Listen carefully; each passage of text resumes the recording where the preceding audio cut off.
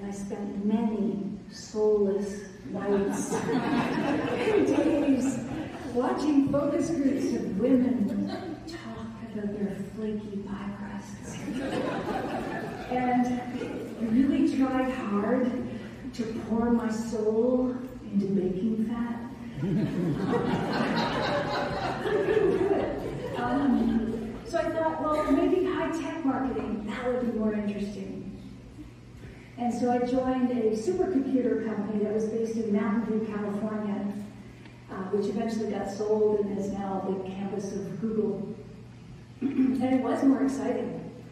But I didn't ever feel grounded in a culture that urged us to move fast and break things.